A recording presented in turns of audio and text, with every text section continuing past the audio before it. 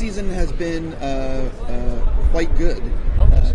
Talk a little bit about where, obviously we're about to get into you having a new captain. Right. Talk a little bit about the relationship that you have with Michael Chitlis, his role, and what's going to happen. So, like you said, Michael Chitlis comes on to play the new captain of the GCPD, Captain Barnes. And, just loud in. Don't trust the word he says. Exactly. And Chitlis is a law and order kind of guy. Barnes comes in to sort of breathe new life into a GCPD that is, as you can tell, kind of about to fall apart at the seams. They've been attacked inside their own house, which creates a new dynamic for Jim because he's actually not used to having an impressive boss, and a boss that sort of is not only law and order, but law and order to the point of militarism. And so they form a bond, but it's a bond that has potentially explosive elements in it. Jim is learning that to get things done in Gotham, you can't play by the rules. Barnes only wants to play by the rules. So down the line, that may create tension. Ben, one of my favorite scenes so far this season was right after the massacre in the police station when Alfred and Bruce come to see you, and Bruce gives you that big hug. Right. And I just thought it says so much about who these characters are, what they mean to each other, and what they're going to mean to each other in the future. Could you talk about the importance of that moment and working on that together? Sure. Over the past sort of second half of the first season and the beginning of this season, we've seen Bruce and Jim grow apart. Jim has effectively lost Bruce's trust by not solving his parents' crime and by effectively kind of having to deal with his own issues on the job and elsewhere. And so Bruce is very distrustful of Jim. But you realize in that moment how close they are on a sort of a very deep sort of emotional level. And when we shot it, it was really just David sort of figuring out how he felt about me in that moment, and what was nice about him was you just saw the pure joy of a young man sort of seeing someone, thinking that this person close to him could be dead, and realizing he's alive, and just sort of, fuck it, I'm going to come to you and give you a nice big hug. It's quite sweet. Their relationship will continue to evolve, but they do have. It's nice to remind the audience that at its core, there's a real friendship there.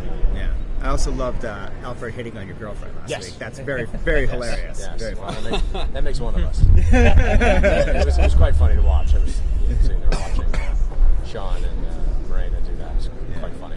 Very well written scene.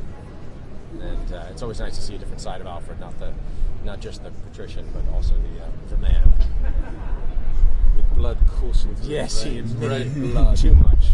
Yes. Does the character still surprise you? Because I think it keeps surprising us. Oh, thanks. Yeah, he does. This season in particular. I mean, what's nice about having this new energy injected into the show with the likes of James and his cohort is all of a sudden Gordon is tested in a way that he really wasn't tested last year. We're serializing the whole thing. So we've got some pretty great stuff coming up where at the moment Theo appears to be the savior of the city, but the audience is aware because they're seeing things behind the scenes that this is not the case. Jim does not know that yet, so he is going to have to figure it out for himself. That just allows us as actors to have a lot of fun. Right. It's so well written, it's very well designed. Somehow they keep all the storylines balanced, so there's an enormous number of characters. And yet they weave this bigger arc, which we're finding about every time we get a new episode. We do a read through and we're like, oh, that's pretty cool. And yeah, there's a lot of great reveals ahead. It's hard to talk about. It's very exciting. Last question, guys. How do you approach to the character in this year that the show has the success it has, that it's a different new season, what's different from the past one? I think one of the things that we all tried to do, Bruno Heller, Danny Cannon, myself, John Stevens, we wanted to have very honest conversations about what worked in the first season and what didn't, what could have worked better. And that went all the way down the line, and certainly included me. And I think one of the things we realized was that to have Jim be the pure moral force, always right, always correct, always sort of upstanding, was effectively boring after a certain point, and not realistic. I mean, if he's supposed to gain power in Gotham and rise up the ranks, he's going to have to learn how to bend the rules and break them. And so we wanted to unleash him a little bit, and we wanted to bring that out of him by putting pure evil up against him. And play just like this. It's just what I do. It's what you do. Thanks, everybody. And so that's what you guys. Yeah. Here he goes. Frozen smile. Okay. Well. Thank you. Thanks. That's it. Right, the villains of Gotham. Talk a little bit about there's a changing dynamic with the new captain coming through. There are villains running amok. Talk a little bit about where we're at in the show and where it's going. Tell us, King of Gotham. Well, Oswald's the King of Gotham at the moment. We'll see how long that lasts. But yeah, it's a whole new. The season's called Rise of the Villains, and so therefore, the interaction between villains is going to be brought to the forefront in this season. Whereas last year, like with Corey's character, he wasn't fully. He's still going through the process of reconciling, himself with his the darker side of himself, and Oswald was doing his own thing, and it was very much about like organized crime and that sort of aspect. Now we're in this world where we see characters like Jerome and the Maniacs coming up. We see Theo Galavant. All of these mega villains are coming together. So the interaction and the way that everyone's sort of lives start coming together and colliding is really brought to the forefront this season.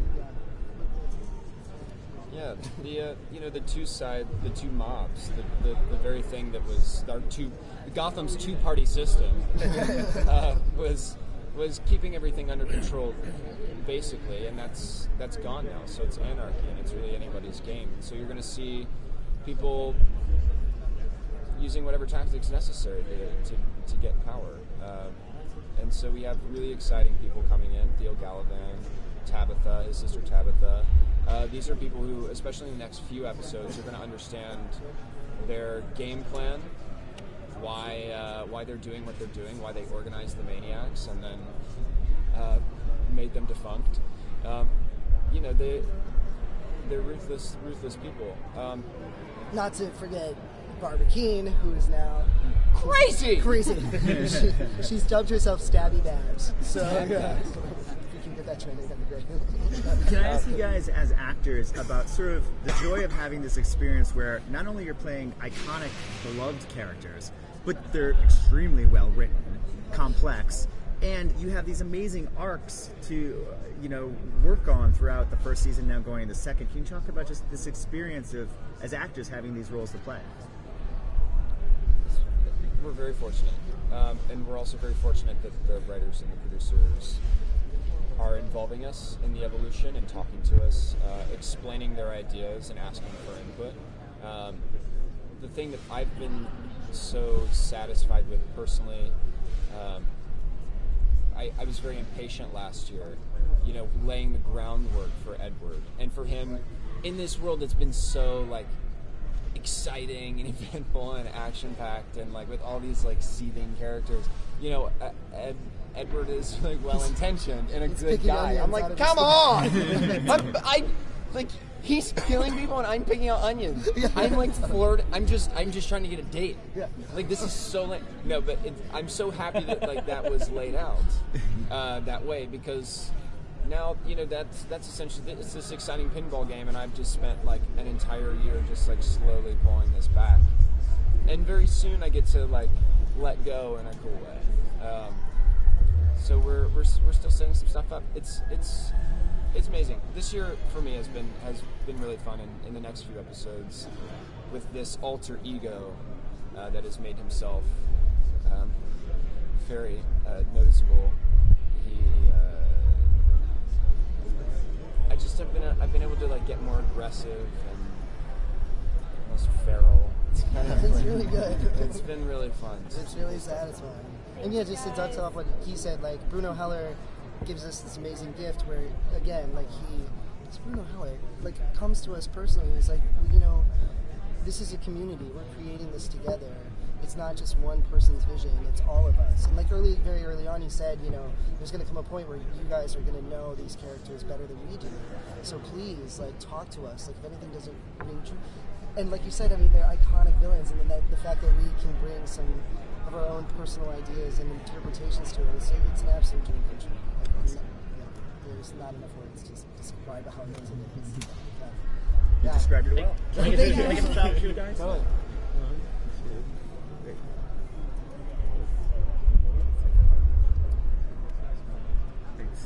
Thank you. Brendan. And make sure you guys are sitting close enough together. We all need to I wanna- hashtag it right now. I wanted to ask you if what we see Barbara going through, certainly in the beginning of this season, is there a little bit of a precursor to Harley Quinn you're kind of putting in there? I mean, the character, you certainly, I'm sure, have heard that on the buzz. Yes, I've heard a lot of that, yeah. I mean, right now she is just kind of living out her own kind of personal dark fantasies, I guess you would say. With Jim, she has a real agenda. You know, she wants to bring Jim into her dark place. And if you asked her, she would say that she's not crazy. You know, so, and I think Harley Quinn probably would go, yeah, I'm crazy. So I think if she is, and I have no idea, we don't know, if she is to become that, then she's got a long way to go, because she has to really lose more of herself, I think, in order to become that element that Harley Quinn is. Did you know about all the arc that the character is going to have in the first season, and how much do you know about this second season? Yeah, I mean, That's a common question. Yeah, I did know that she was going to like a darker place, because there were lots of elements that kind of came out in the first season. Like, she was drinking a lot, she was potentially taking drugs, you know, smoking weed, and I think that there were bits to her that were really dark that she wasn't showing to Jim, and I knew that she was going there. I didn't know that she was actually going to kill her parents until obviously I was told. So that was a wonderful, I think, twist for her, because that really set her on this new course where you can't really come back from that. You know, there may be redemption somewhere way in the future, but right now that's like, you've done something really, really, really terrible. So, yeah. We'll talk a little bit about Michael Chitlis is joining the show, Yeah. new captain. Yeah. There's a lot of villains running around. It seems like it's a lot of activity. What can you tease people in terms of what's coming up for, say, tomorrow night and for the future? Tomorrow night is an introduction of Captain Barnes. I think that's sort of the... Also, I think Theo and Tabitha strike up a new relationship with Penguin tomorrow night. So that's where we're going to have a bit of an arc with him over the next 3 episodes. Well, I guess going in a different light, this is an 11-episode arc for Rise of the Villains. How much were you guys told at the beginning, this is the entire arc, and how much are you guys looking at it as individual scripts? Like, I just want to know what's coming right now. I know nothing. I mean, maybe you know more than I do, but each script as it comes is a surprise. And I think I prefer it that way. You don't get too far ahead of yourself. Yeah, because you never know in life. You know, someone's not like, by the way, here's the script for your next week. Yeah. Like, you don't know what's coming. So sometimes it's nice to not know. Yeah. What But can you we talk? do know some things, but we're just not letting I was just going to ask you about the sort of relationship between your two characters. We saw that's very interesting where that could be going. We saw some of that in last week's episode. Can you talk a little bit about where that's going to go in the future? Do you want to take that, darling? You take that one, darling. It's going to continue to play out. Barbara and Tabitha and Theo, it's a very twisted, complicated love triangle. I think Theo and Tabitha are using her as sort of a toy to make each other jealous and draw that out. And then I think she's also just interested in Barbara because she's female energy in the house, and she's like a baby that doesn't quite know what she's doing yet, so she loves to teach her things. Can you talk about your character's relationship to Theo? Because that's super interesting and complex. Yeah, it's like any sibling relationship, I think, but obviously a much crazier and more intense. But we talk about it a lot. I think there's a lot of loyalty and love there, but there's a lot of underlying resentment and anger. And I think, I'm not sure that Tabitha is on board with his plan as he is. He's the brains or the master manipulator and schemer, and she's the bronze. And I think that she necessarily doesn't want to be told what to do so much, so we'll see her break away from that at some point. I just I have think from Tabitha's point of view, one second. I think from Barbara's point of view, it's like she sees those two elements in them, and she can play those things for what they're kind of useful for in that trying to do. I was just curious, real fast. Jerome gets knocked off last week. How does that sort of play into Barbara's mentality for the future, where maybe she didn't know that was going to happen? Yeah, I think that was an interesting moment for her because she does feel like she needs the Galavans right now, because she doesn't have the resources that she would like to have in order to complete her mission at the moment. So she has to use them, and I think she was sort of quite confident that she had both of them under control because she's sort of playing them against each other and whatever. But then when that happened, she was like, oh, okay, so he's a little bit of a loose cannon, this Galavan, and I have to be very careful